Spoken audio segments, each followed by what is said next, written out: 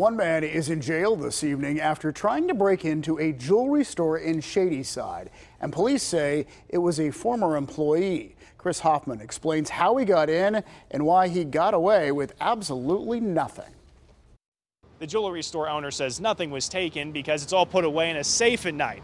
So he says, quite frankly, it's not worth anyone's time to even try to rob them. According to Pittsburgh police, an alarm went off around 5:10 Friday morning at Henne Jewelers in the 5500 block of Walnut Street in Shadyside.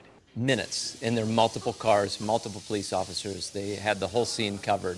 Police found no signs of anyone breaking into the ground floor showroom. As they searched the rest of the building, they found debris and broken ceiling tiles in a back office. Court papers say officers heard a person in the air duct in the ceiling. They caught him almost instantly. Officers then headed to the roof and found 22-year-old Vincent Legrande of Pittsburgh. He wasn't armed, but had tools that are commonly used in burglaries.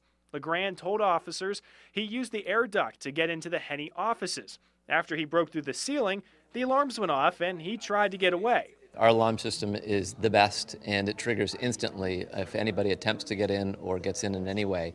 According to court papers, when police took Legrande away, he yelled a store manager was going to be mad because he used to work there. I do feel sorry for the individual, and frankly, hope that he can turn his life around. Store owner John Henne says Legrande worked in the shipping department for about 4 months last year before he stopped showing up and quit in January.